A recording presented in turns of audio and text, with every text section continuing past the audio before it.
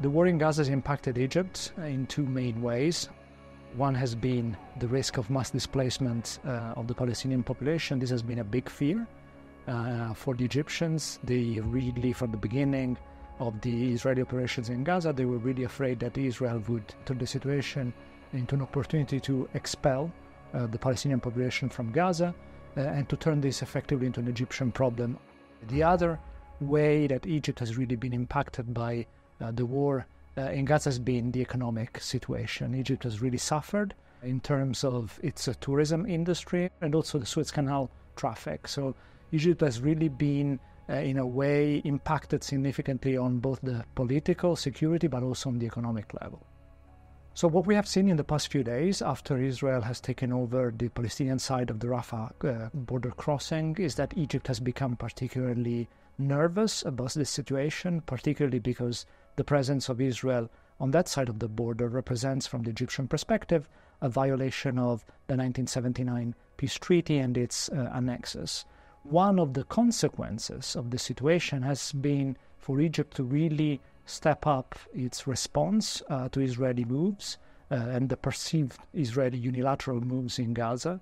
And by joining the ICJ lawsuit moved by South Africa, Egypt is really trying to put up pressure on Israel to really signal that it stands with the Palestinian population and it will not accept Israel's decisions and measures in Gaza passively.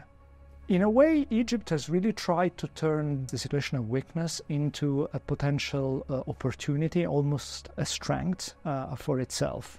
The way it has done it, it has been by building an international consensus behind its rejection of mass displacement of the Palestinians into the Sinai Peninsula.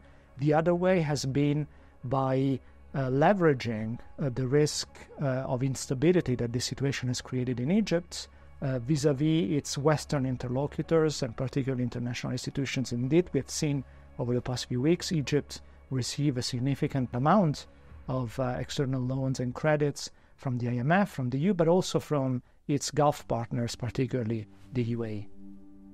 I would say right now for Egypt there are two important things that need to be done. One, of course, is a ceasefire in Gaza, which is extremely important. And at the same time, it's important at this specific moment with what is happening in Rafah that the international community remind Israel that mass displacement of the Palestinian population remains a red line that Israel should not cross. The other important part of the puzzle is also the reforms and the measures that the IMF, the EU in particular, will ask Egypt to implement in return for the money they've given. And it's right now extremely important to focus on political and economic reform. Political reform means introducing more guarantees for the civil society and opposition and their ability to organize.